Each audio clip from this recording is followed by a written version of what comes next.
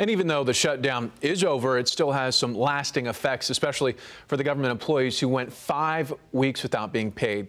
NBC Charlotte's Savannah Levins now joining us with more. Savannah.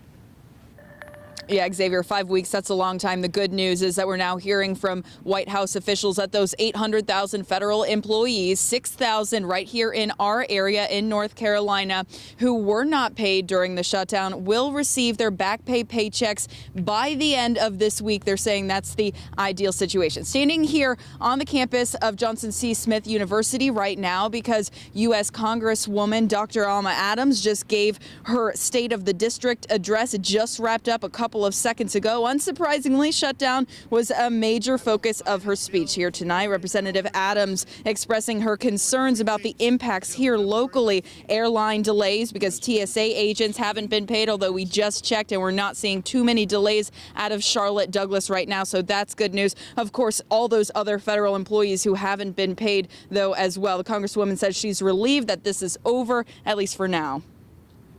Sadly, the president could have accepted Friday's deal more than 35 days ago. Hardworking Americans would not have had to suffer through missing paychecks and worrying about paying their bills or their next meal or their mortgages.